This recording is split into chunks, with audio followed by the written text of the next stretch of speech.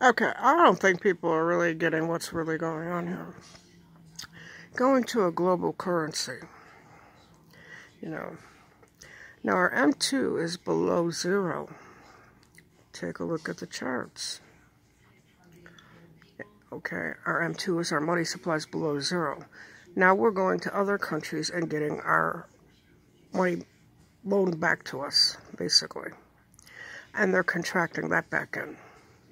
Basically, every dollar that is out there in the world, not only in our own country, but in the world, is going to be contracted back as we go into a global currency. So this is also going to hit other countries, and other countries aren't going to be too happy about it. They go, well, we're getting off the dollar. You're not kidding, you are, because you've got to give it back to us so we can contract it back in. So what are they doing? They're getting countries to make loans to us, buy our bad bonds, whatever. And that's what's going on. It has to all be contracted back in.